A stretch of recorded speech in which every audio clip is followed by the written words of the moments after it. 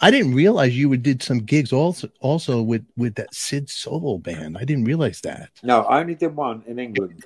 It was in England, the gig? Yeah, we did one at the Electric Ballroom, and then he did some other stuff at Max's, I think, with Mick Jones and, I don't know, maybe Jerry Nolan on drums and somebody else. I wasn't involved in that.